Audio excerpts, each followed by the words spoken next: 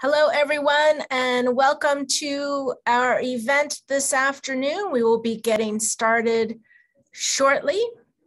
In the meantime, the chat space is open for business, and if you'd like to chat with us, the speakers, or each other, that is the place to do it.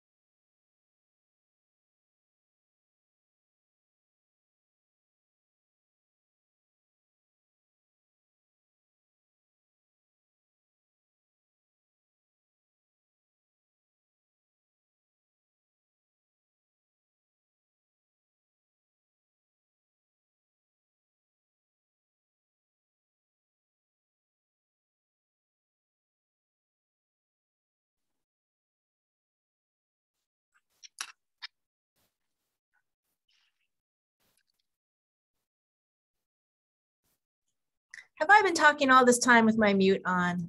Thank you so much. Welcome, everyone, and thank you for joining us this afternoon for Hidden Stories, Illuminating the Marginalized in Historical Fiction. This event is co-produced with the San Francisco chapter of the Women's National Book Association.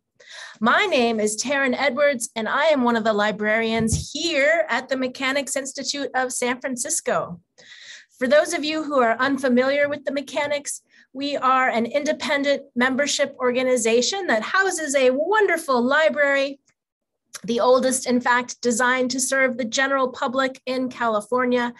We are also a cultural event center and a world-renowned chess club.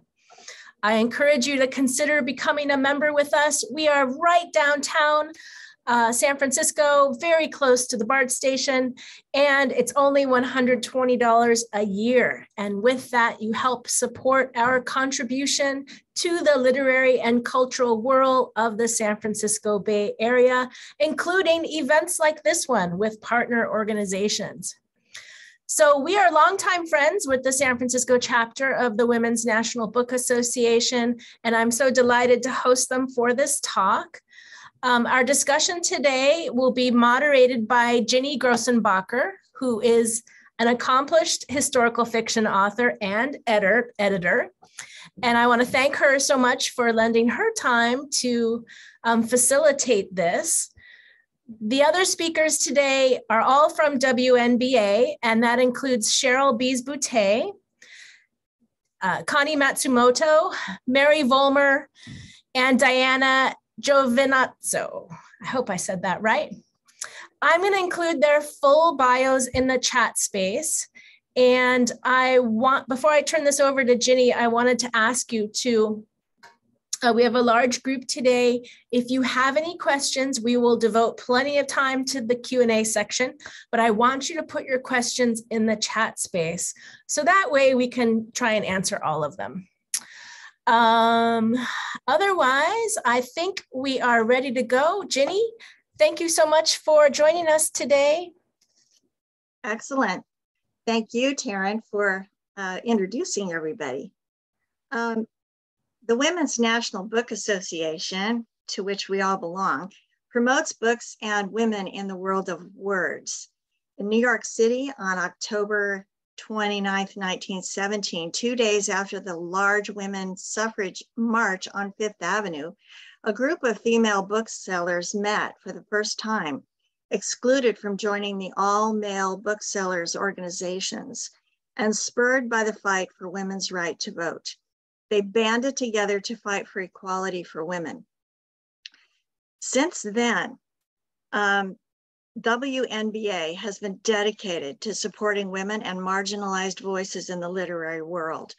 Our local chapter was founded in 1967 by F.E. Lee Morris.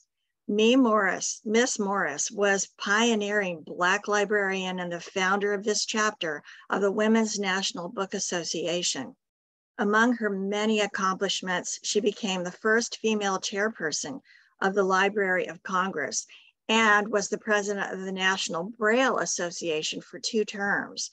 She was dedicated to literacy for children, as well as children in underserved communities and those who learn differently.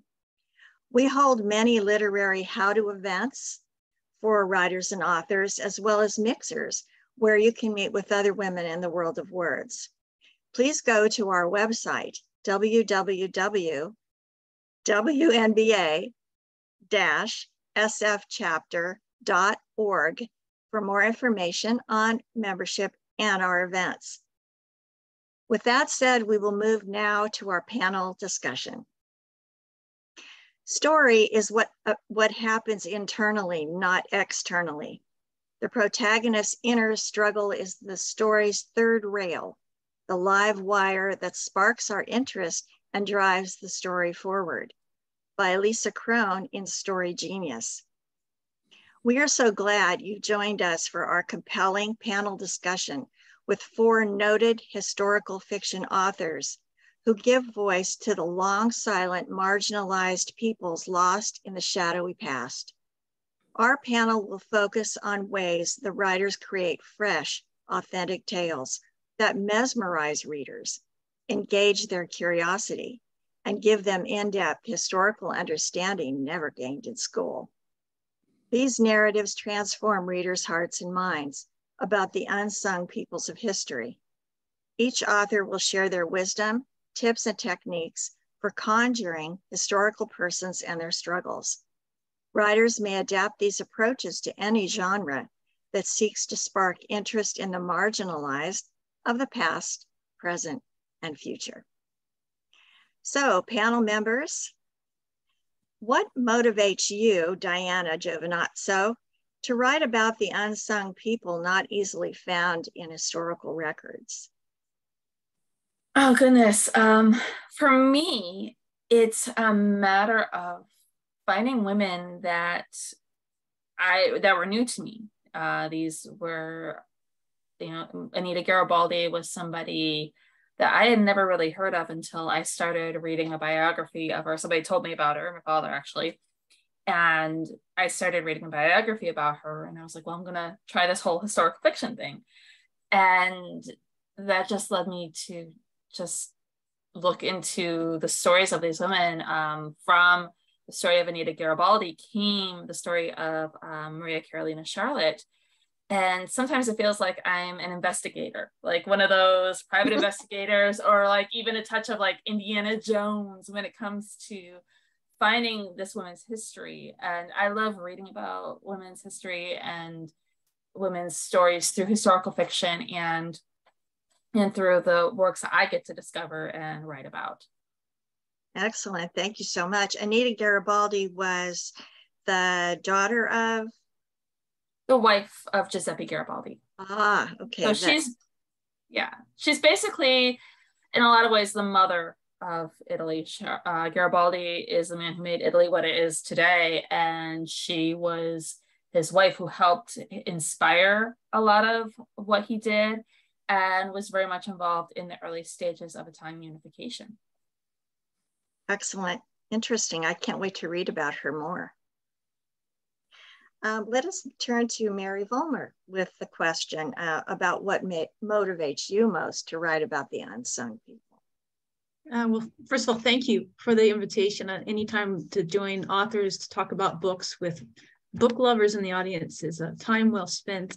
You know, it was curiosity, but also I think it was a sense of loss from the voices that I wasn't seeing in history. At the time I was writing the first book, I was doing history talks about the California Gold Rush, and they were quite dry and they were quite right from the textbooks, and missing from those textbooks and those many dates and accounts was any account of women.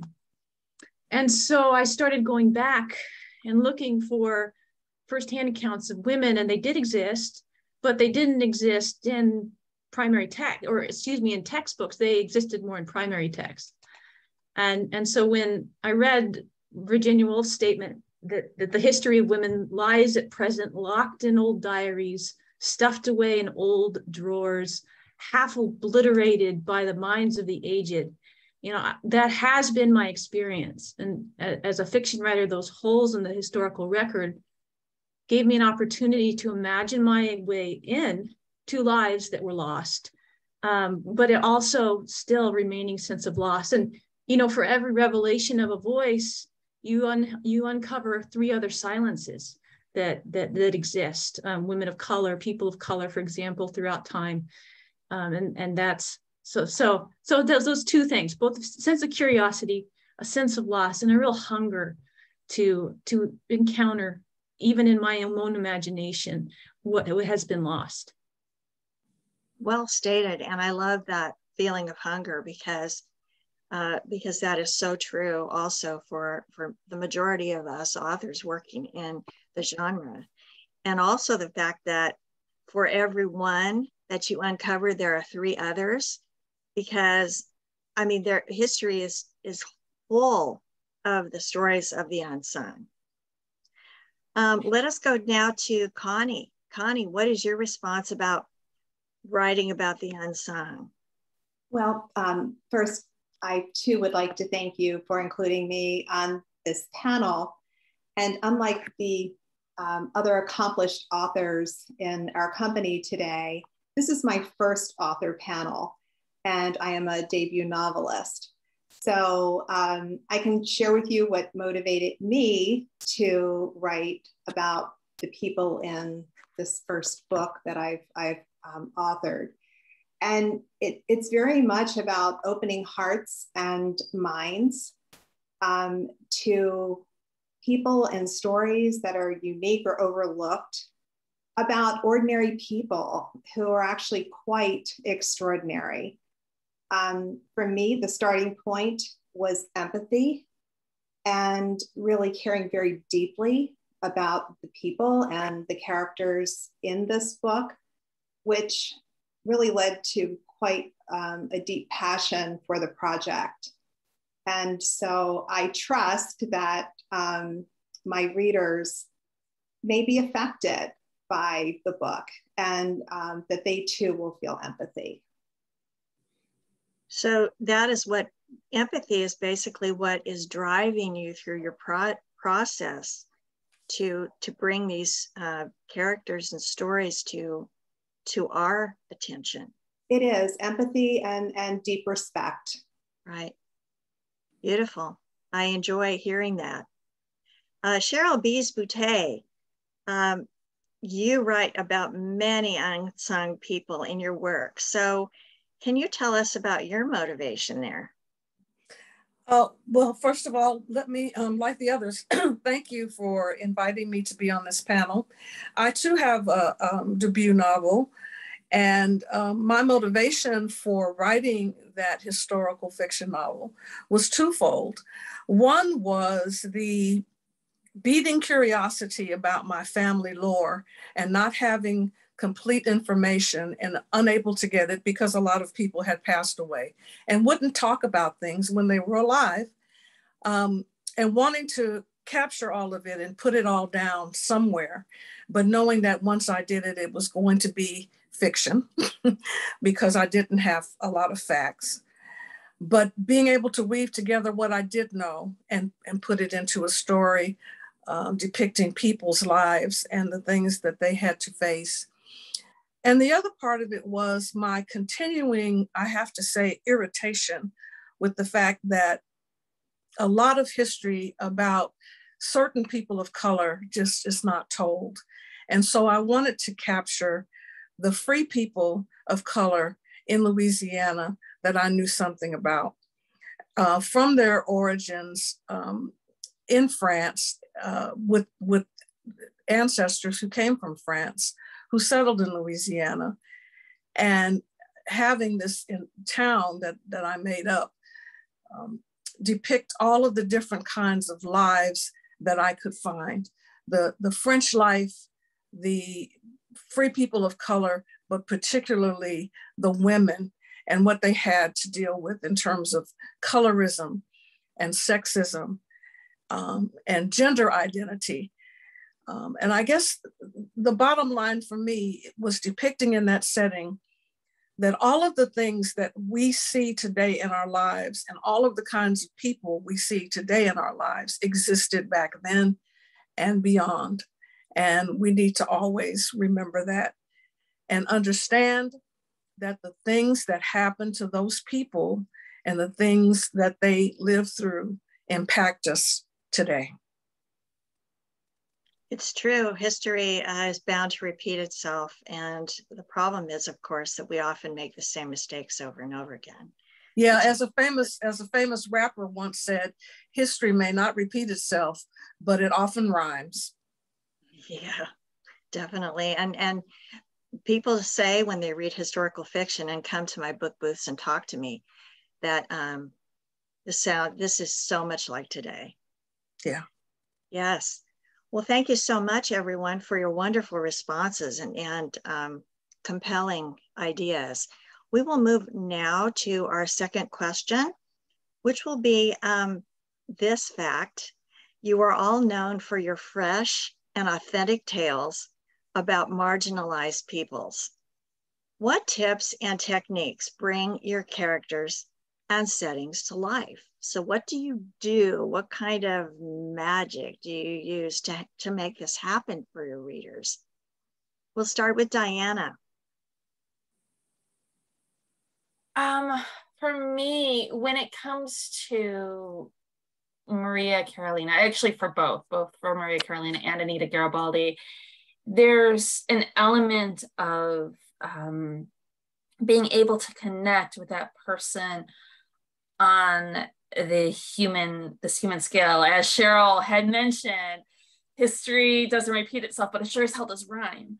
I love that quote as well. I like to use it myself because it's really very true. And we, as much as we like to think that we are so far removed from our past, we're really not. And there are elements within these women's lives that are so much like our own.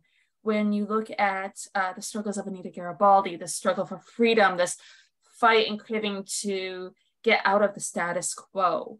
So many women in today's society are still, and I say women, I mean, not just women, people, regardless of their gender, are trying to fight to get out of the status quo. And there's that struggle and the subject of motherhood for both of the women with for Maria Carolina and with Anita. They both have these various views on what they had to deal with motherhood, where you have this young mother with Anita Garibaldi who wasn't sure about motherhood and how it would change her as a fighter. And then you have Maria Carolina, who is a ruler, which that brings a whole huge mess and can of worms that she has to deal with. But one of the struggles that she has is the struggle of being ambitious and how that conflicts with being a queen. One of the quotes that I used within the story was, "I am a queen before I am a mother." And that was something her own mother, Maria Theresa, the Empress of Austria, had said that about, having to marry her daughters off. I don't really want to do this, but I am a queen before I am a mother. And that quote in and of itself really it hit me very hard. And that really became a lot of the focus within Maria Carolina and that. And also, not to take up too much time, the historical record really helps bring some of that to life, those issues that they're having within those primary sources when you're reading it. That really does help bring those characters, those flaws and those desires to life. So you would say then, in terms of, bringing your characters and settings to life, that first you focus on the issues, and then do the issues lead you to a thematic thread in the book? Yes, and it's not necessarily the issues per se, it's those desires. When you're reading these historical records, when I was reading the biographies of Maria Carolina, for example, there were these desires, these situations that were surrounding her, and those issues stem from that, and the themes and the plots also come from that. They come directly from that historical record. So reading those biographies and those primary sources is a huge part of the process of being able to write about these stories. So you begin with desire. Yes. Desire. Yes, human desire. So much of everything that we are made up of in general is desire, whether it's the desire to go get yourself a pumpkin spice latte and your Starbucks is out of pumpkin spice latte, to the ideas of motherhood and of achievement and those sorts of things.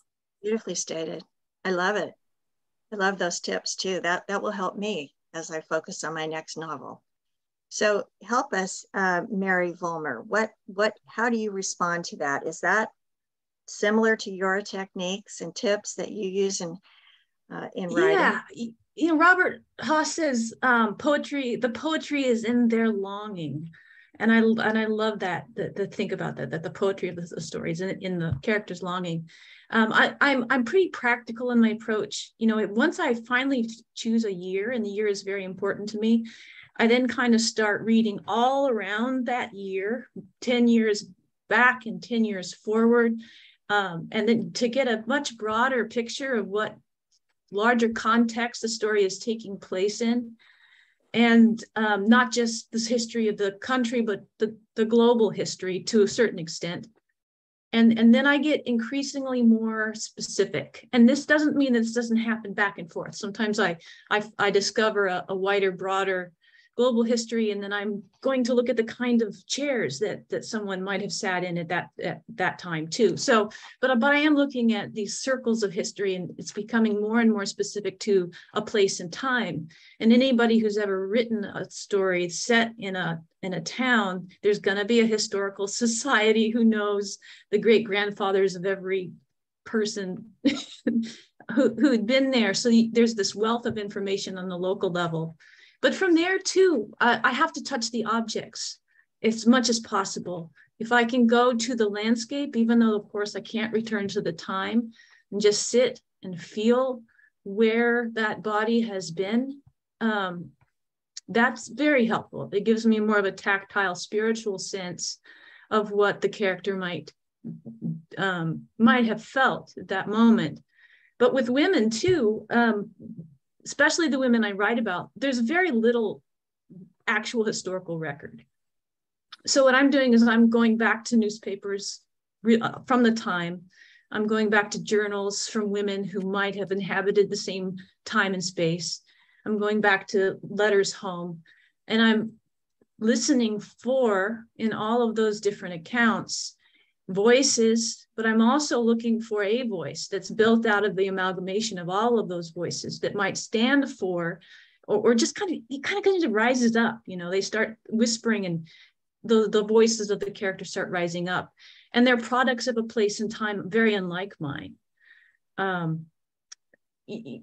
relate it in an essay to traveling, and at first, when you land in a place and time, you're a tourist.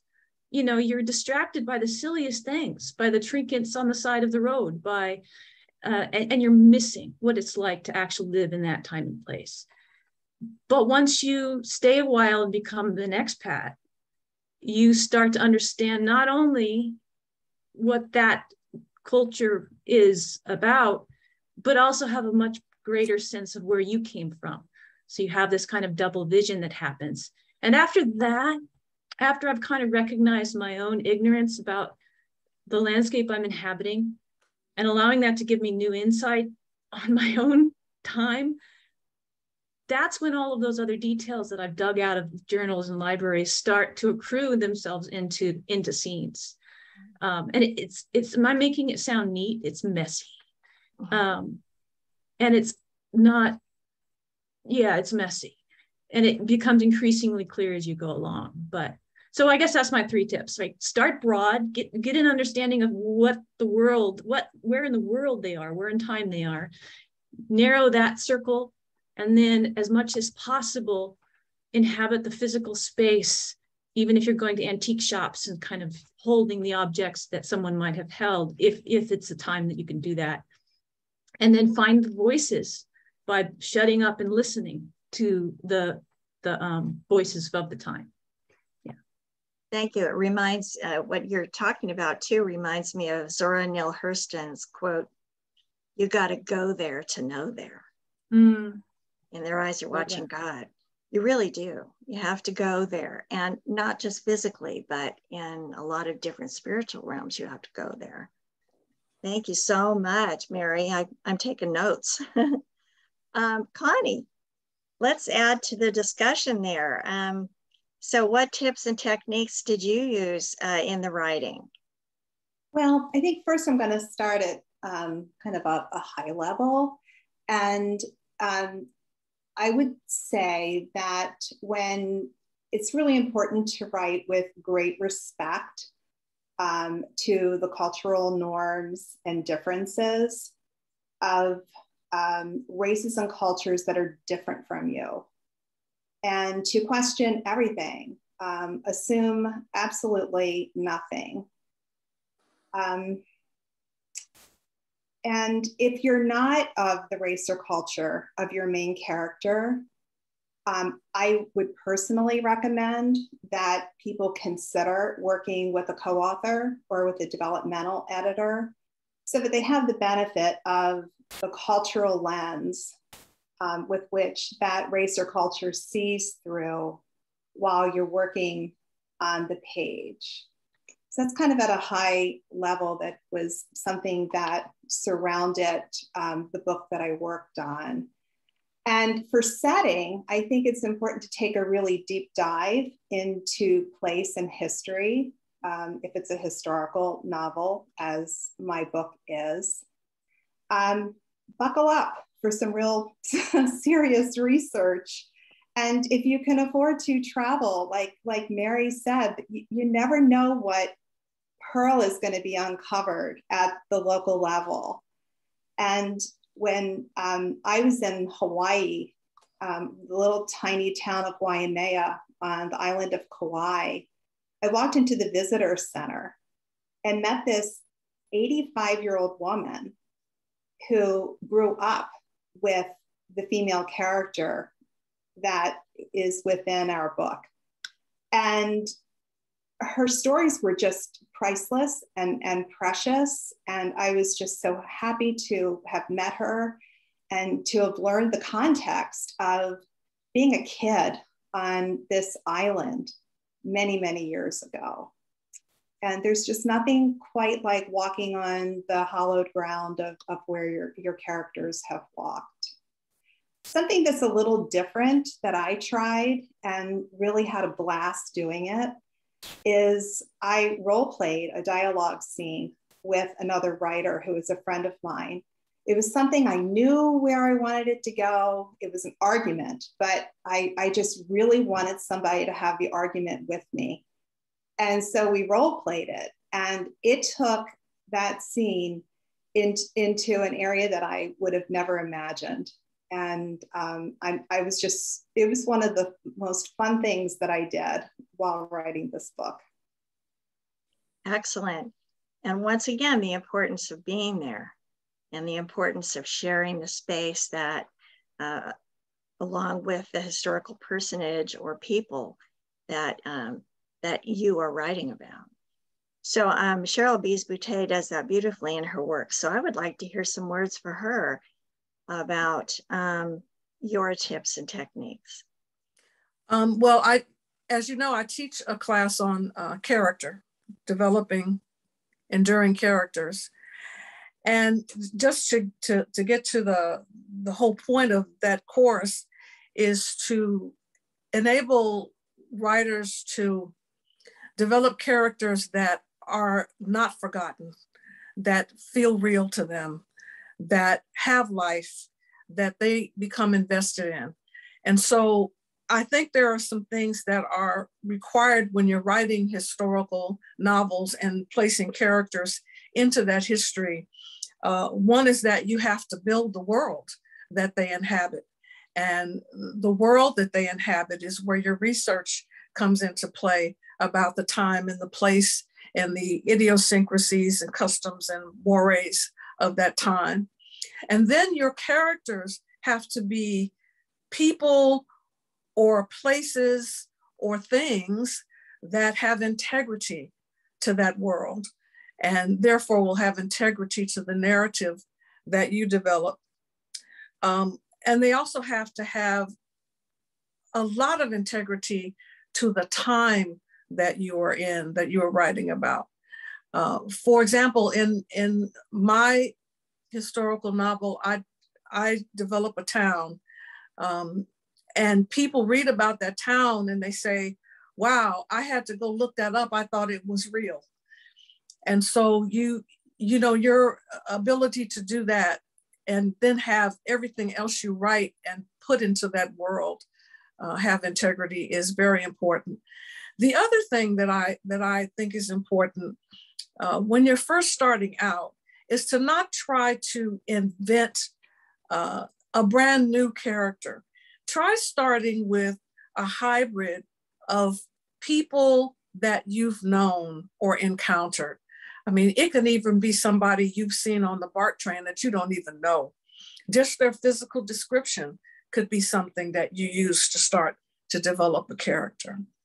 That way, life is already given to that character, because if you saw them on the BART train, other people saw them on the BART train or on the subway in New York, because quite frankly, we are not all that different. And we do recognize each other when we see each other as humans.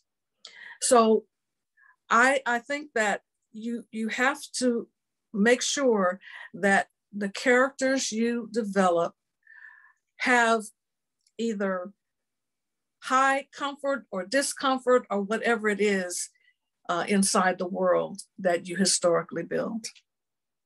Beautiful. Yeah, very much, because readers will pick that out. Oh, yeah. And historical fiction is very popular, but they want authenticity. Exactly. They will tell you that. Okay, let's return to another question. And some of these seem a little bit overlapping, but I think that's okay. I think that lends depth to what we're talking about. So Diana, can you point to your particular novel, one particular book you wrote that best exemplifies the marginalized and the oppressed?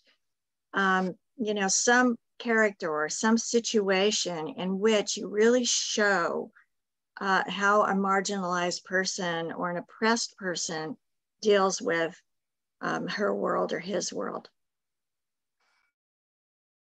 You know, I think for that, it would be The Woman in Red. It would be the best one for that, because we have somebody who is she was a gaucho.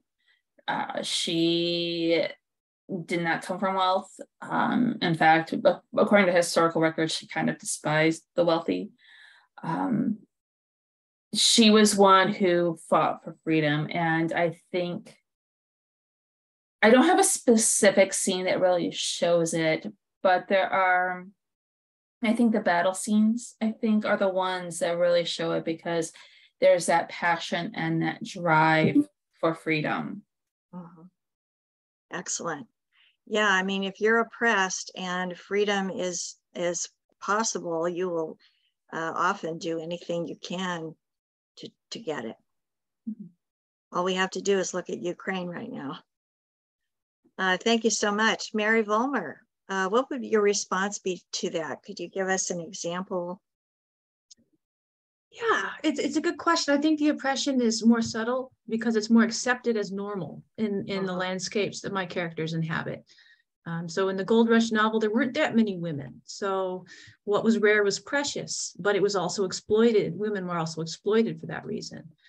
Probably though, Reliance, Illinois, which tells a story of the children born into and the women left behind in a long shadow of the Civil War and the great upheaval of the 1870s, when a lot of the gains that women's rights activists were fighting for before the war went away after legislation overwhelmed most of their efforts. And there was a huge, a disappointment among women reformers during that decade, which also saw the rise of Jim Crow laws and a whole bunch of other social backsliding, even after that great victory, that costly victory.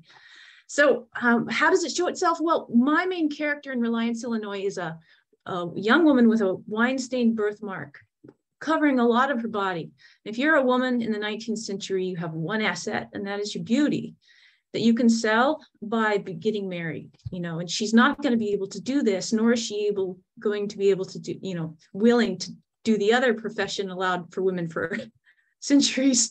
And so she's got to find a way of living in this world that is not dependent on her social capital. And how does she do that? And this is her struggle. Her mother was a camp follower during the Civil War. She was impregnated very young, at 13, when she had her daughter. And so these two are kind of trying to navigate post-war America as women at a time when women had no rights to their own body. Well, we're heading in there now, but with no rights to, no autonomy, no political autonomy, no economic autonomy. And it was hard.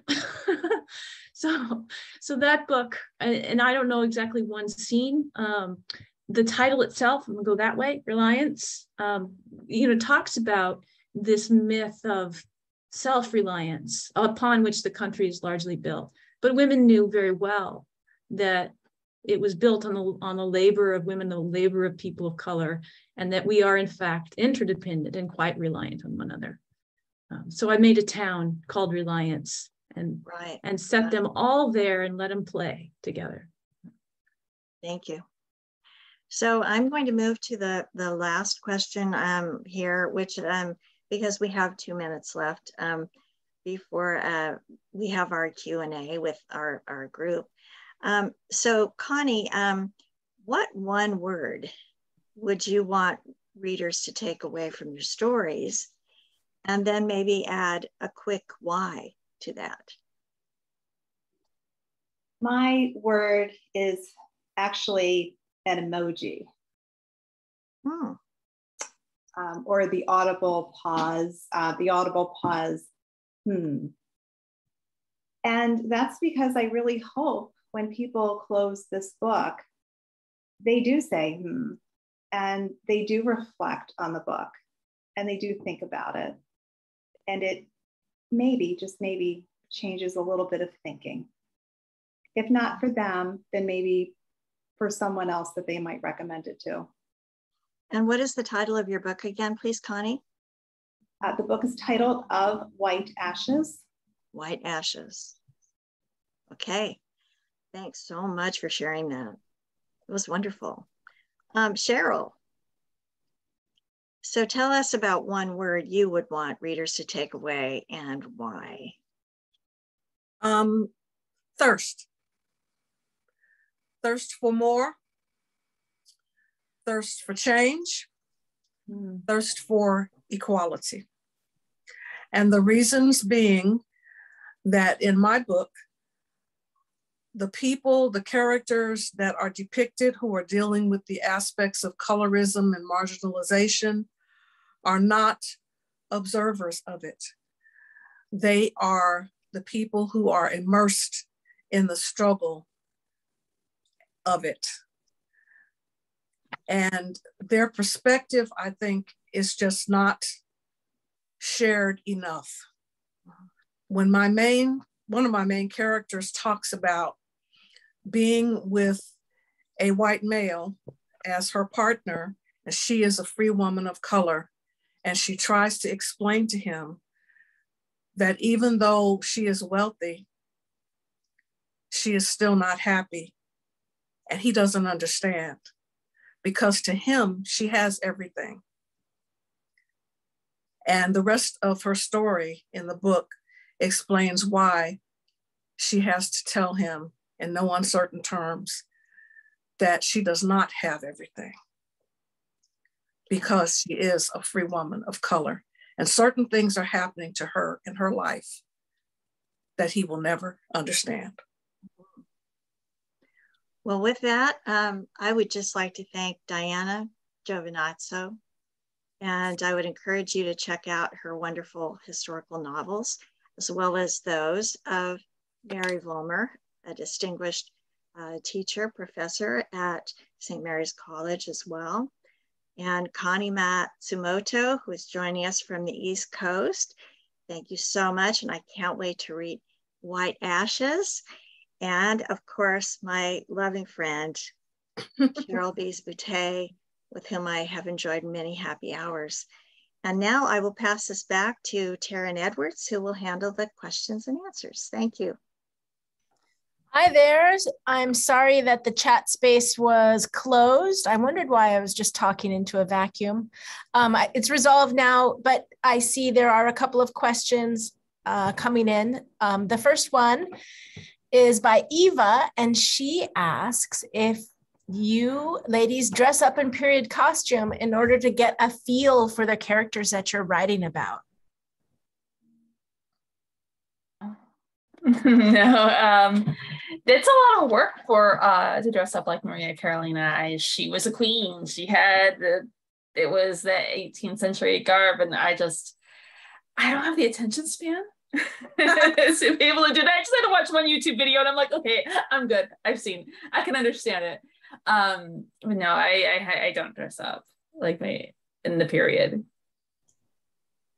I think everyone should dress up at least once in a corset, just to get, try to do a flight of stairs, just to get a sense of really what people are talking about. I do the Renaissance fairs. I go to the Renaissance fairs, so I fully understand the corsets and the waist cinch. And honestly, I have to say, it's wonderful for the back. It is wonderful. You have great posture, and it does align the back really well. So there is that benefit to it. But there is such a thing as, they call it a bodice gasm, when you get to take it off and it's like, oh, finally. That's a very real thing. And so I'm just gonna leave it at that. Does anyone else like to wear stockings? Or I would like to say that I love hats. And so I have a collection of hats, and I love going to fairs and festivals and having a booth. That's just my thing.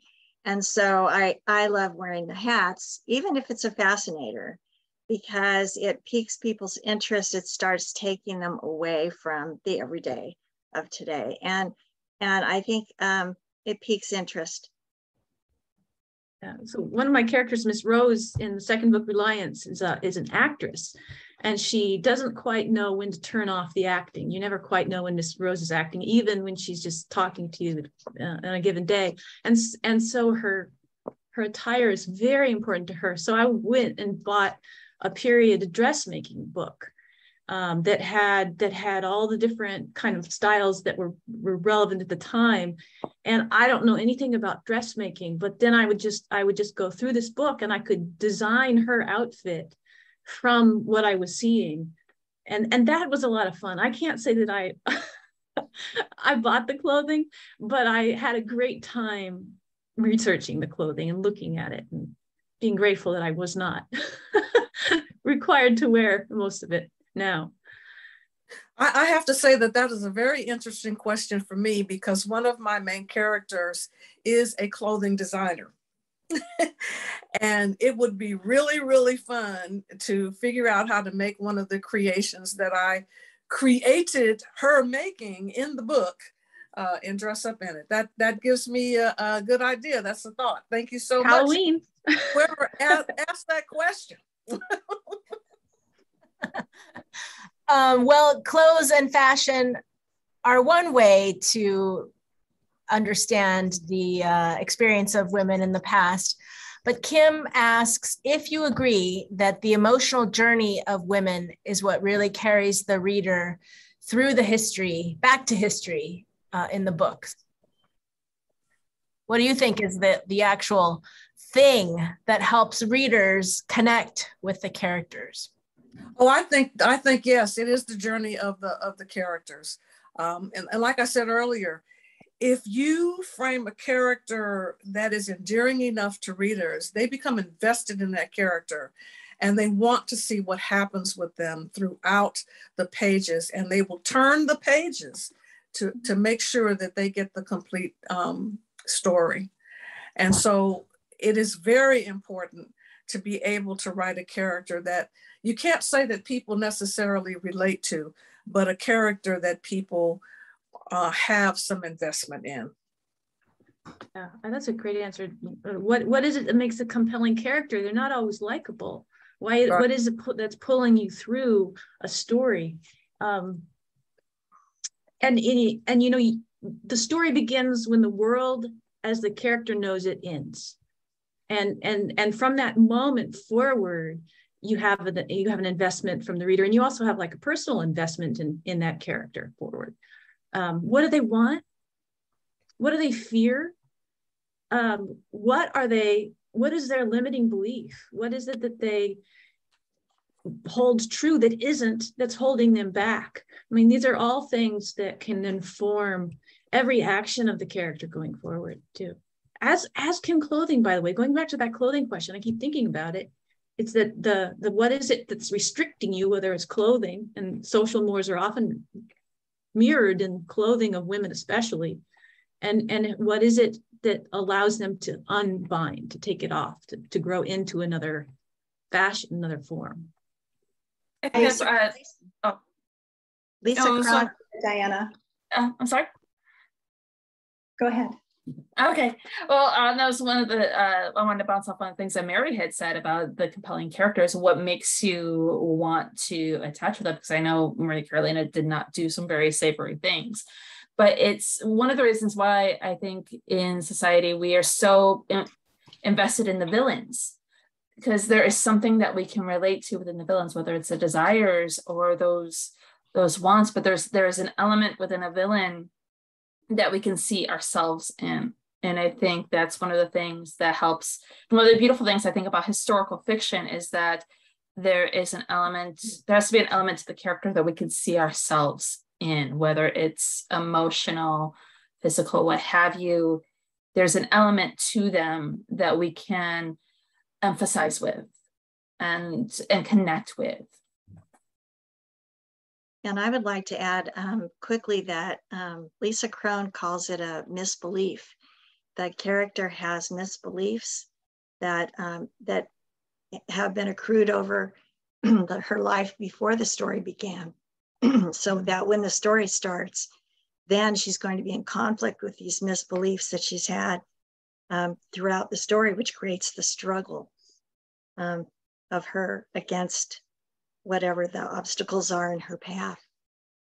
Yeah, I agree with everything that everyone has said on this subject, because you do need to be able to relate to your characters and see, you know, what's inside of them, what internal trauma do they hold within, what makes them cry, and, you know, how through the story are they maybe able to resolve some of that pain and move on from the pain in a positive way? Because a lot of history was hard and people had an awful lot to overcome. They really did. One of the best craft books that I ever read on that subject is The Emotional Craft of Writing.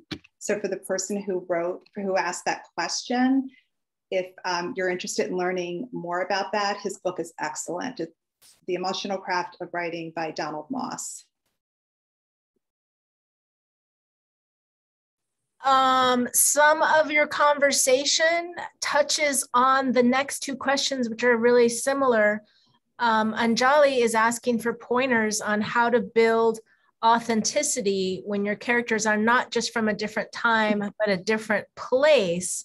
And then Kiri also kind of asks the same thing in a different way, but she's curious about how to create dialogue and word choice to make her characters realistic from that time period. So how do you make your characters realistic and authentic? Do you have any pointers on that, or any sort of rituals that you go through in order to really zone into that character's time, place, and personality? Well, one of the first things that I did was my homework. What was going on during the particular time frame that I chose in that particular place that I created, that was based on, something real. Everything we do is based on something real, even though we fictionalize it. So what was happening then? And then to have authenticity for even the way people spoke.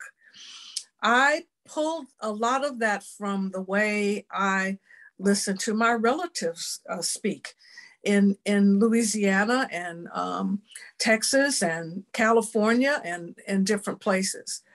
I also pulled a lot from reading different elements of speech that people talked about, had when they were in that time period. How did they curse? How did they insult? How did they praise? What words did they use? These are Wikipedia views that you can do. They don't take a whole lot of time, if your imagination kicks in, you can use that. The other thing that I did, and I'm very fortunate to have this, I have a cousin who is French, who lives in France, and he was able to do the French sections of language for me.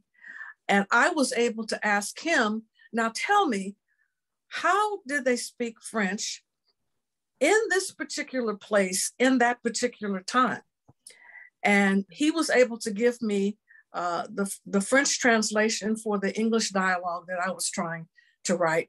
And I was able to write the French dialogue based on that time and place. And so I did every little thing that I could to make sure that I went right back to that time and place that I had created, that in that world that I had built, to make sure I did not have anything that slipped out, like having somebody call somebody on the telephone when I knew that there was no telephone. And something as subtle as making sure that the person didn't have a mailbox, because during that time there was no post office yet. And so those kinds of things, you have to make sure you do every little piece of research on. For me, when it comes to the authenticity for language, I go back, I'm looking at, 18th century, 19th century, and look at the language is much different for us in looking at that time period. And, I try to, as much as I want to get the vernacular of the time, there's certain words, the whole etymology, there's a little browser that you can have add on into your Google that I use like all the time. So you don't want to use like words that are like the word technology. That's not really a word that's part of what would have been the vernacular during that time period. So I really had to look at what words would be used at that time and make the judgment based on the time period.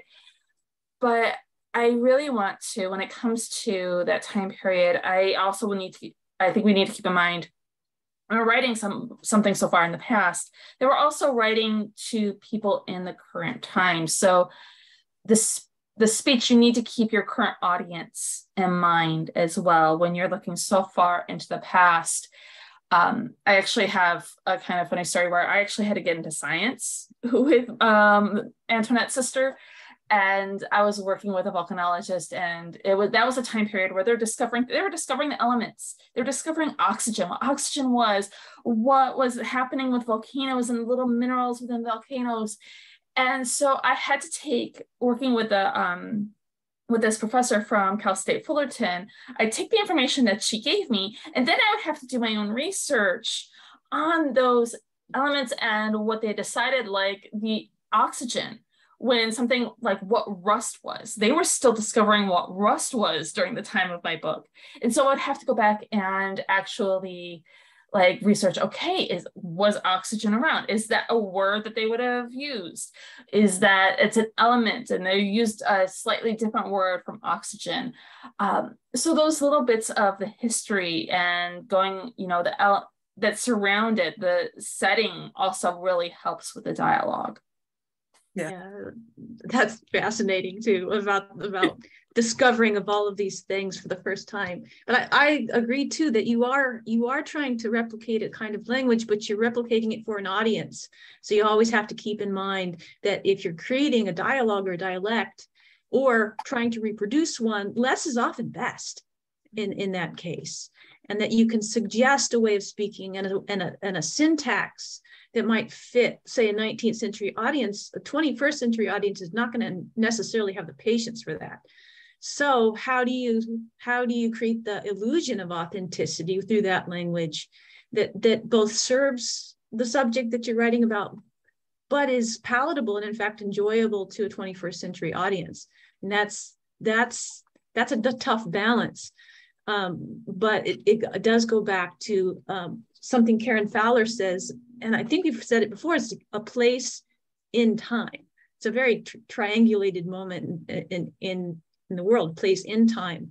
So, and in my case, I invent towns that might have existed but actually didn't. So I can have some liberty, and as long as it exists completely and fully imagined, and it could be true, then it just simply must serve the stories completely and create that illusion that you are in a real place. And that's fun. I don't know if you open a book and suddenly you're just engrossed, whether it's set in the next town or the next century. It's the same art. Yeah. And I'd like to tag on to something Cheryl said earlier about using people to develop your characters. And that is just a wonderful, wonderful place to reflect, what did they treasure? What unique things did they say? What was their personality like? So for example, I'm a student of Myers-Briggs, I'm an ENTJ. If I'm writing about an ISFP, and figure out what personality type is that person and what are the characteristics and the behaviors and the quirks of a particular personality type, and weave that into your story. It's sometimes easier than trying to do this from the sky. My mother-in-law gave me a shirt. Oh, yeah. Sorry. I do a little bit different methodology, but I write my story first because I really focus on my character. My characters drives my story, and then when I don't know a fact, I leave a blank, or I write a note to myself on the margin. Must look up historical reference for whatever it is, whether it's the clothing, whether it's the way the transportation, for example. I found out as I was going through Madam in Silk that in 1850, people in San Francisco were riding around in carts, not carriages. And I found that out through a historian. So, it's amazing. But as you write, because you don't want his history to overwhelm the story. You want the character to be there. Right. We have time for one more question. This one came up earlier. It's a question that comes up a lot in writing events and discussions, and it's about finding an agent and writing a good query. And I'm just curious, I mean, that's a topic for lots of discussion, but I'm just curious if you have anything that you think works the best for this genre for historical fiction. I mean, when you're looking for an agent, look at your favorite books. Like who's representing your favorite books, and start a wish list of agents who handle the kinds of books that you're in love with reading and writing. And that's a great place to start. And I can that query second letter that. Is tough. Yeah, I can second that, because Mary, I think you gave me that advice itself before I got my agent. So that is fantastic advice. I strongly recommend that advice, because Mary gave me that advice and that helped me a lot too. I would add to be sure to really research the agent that you're writing to and be able to articulate in your very first sentence why you're writing to them. Why did you choose them? Maybe you heard them at a conference. Maybe they were acknowledged in your favorite author's book, but why them? And why are they the right person for your book? And make sure that letter's absolutely perfect. You know, I teach a query letter. I teach a query letter class. So if anybody wants to do that, you know, email me. It's actually very formulaic. The letter itself, you can be taught to do it, but it's still really hard to fit all that you need to fit into that letter. First of all, finish your book first. I think that's important. Well, although sometimes writing that query letter can tell you what your book is about. If you don't quite know and you're trying to write a query letter, that query letter can inform you what it is you're actually doing too. I want to thank the people for the question, and you other ladies for your responses. And the next time I write a book, I will try that. The particular novel that I wrote is independently published, self-published. And I did that because, number one, I had difficulty finding anyone who had an interest in the story that I was writing. The publishing world is notoriously difficult, and particularly difficult for people of color. And I also wanted to protect my voice, which I thought was one that had not been out there before. The voices of women who are not necessarily different than the women that are with us today, but had different kinds of struggles, and their voices had just not been heard. And I would also encourage people to consider small presses. Yes. Going that route. If you go to some of the bigger writing conferences like AWP, many fabulous small presses are represented there, and you can see the kinds of books that they publish, the kinds of real quality books that they publish. And maybe they are the right home for your book. But the most important thing, whether it's the agent or the press, is to find someone who's passionate about your book and the right home for it. And yeah, of course, there's always self-publishing, and that's absolutely the right path to take for so many people and for so many different reasons. Virginia Woolf was a self-published author, so don't think that there's... And it's so important to have an agent who loves your book. Like, you have to physically feel them love the book, because by the time you're ready to get to that agent, you're going to be so sick of that book that you just want to throw it in the trash. So you need somebody who's going to champion your work. You really, really need that.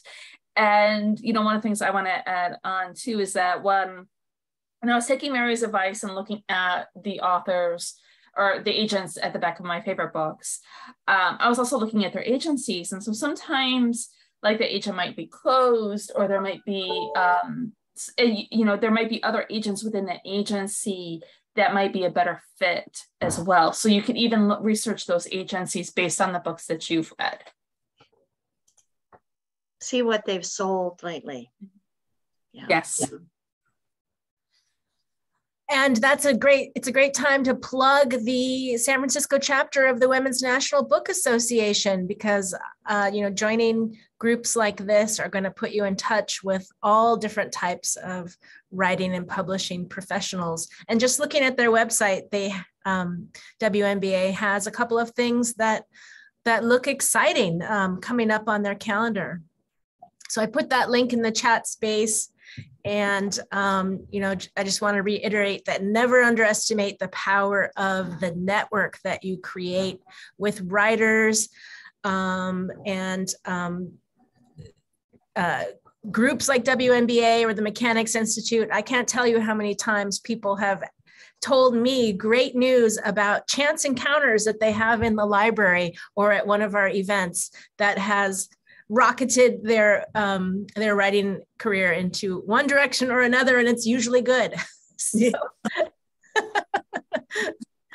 well, we are coming up on time today, and I just want to thank all of our speakers for sharing your knowledge with us. And Ginny, thanks so much for your adept facilitation of the discussion and our audience. The questions and comments were really quite fun. So I want to thank you all.